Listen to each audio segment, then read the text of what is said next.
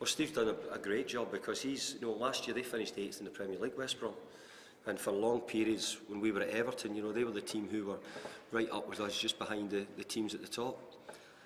So he's done a steady job taking over from Roy, and I think that overall, I think the club at West Brom is a stable football club who have continued to progress, and they've made several signings on deadline day, which I'm sure he'll hope has improved his squad. One of those, he said he had a chat with you about Victor and Hitch. He's pleased that you gave him a recommendation, but obviously played all about. Yeah, I do know Victor, and I'm pleased for Victor because he's a good lad. He was with me since I was there, really, and I'm pleased he got a good move, and hopefully he'll do well for Steve, but not against us. Robin's missed the last couple of games. What chances Saturday? Yeah, Robin will be back involved somewhere, whether we use him, whether we don't, but he's trained today, so he's back fit, and we'll see exactly where he is.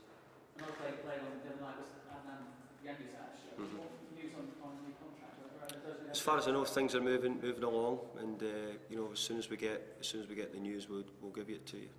You told about Tom Cleverly on Wednesday, so how's he doing this week? Well, he's trained. Tom's done a bit of training today as well, so he's not too serious. He'd sort of rocked his knee in training. We're a bit worried, but he's had no reaction from it.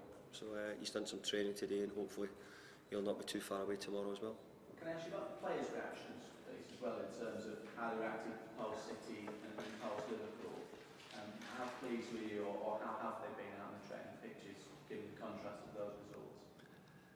Well, I think in a way, I don't want to say it would be insulting to the players, but I think that the players here, I would hope you would know exactly how they would react. They react, the way they showed they were hurt by the defeat. They're determined to put it right. They showed that in the game against Liverpool. And I'm looking for them to show the supporters they mean that again in the game tomorrow as well. That's the important thing. We said that we didn't enjoy it. We'll try and make sure it doesn't happen again. And we'll make sure that we try and give the supporters something to shout about. Gordon Taylor's talked about dangerous moves that happened to his head. Any work that he can do, or the FA can do in changing what players are wearing? I don't know if MD's ever been that keen on the blades, but I think the players now have got a sole which is slightly aluminium studs, half moulded studs in it as well. So I don't think the boots are always the cause of it. It was just a complete accident. If we were judging on Wayne, I was there, I saw it. It was a complete accident. Maybe if it had been complete metal studs, it might have been even worse. So who knows? But it's difficult to say. But I don't think MD's ever been really in favour of the blades, which they've been out for a long time. Okay, thank you. Thanks.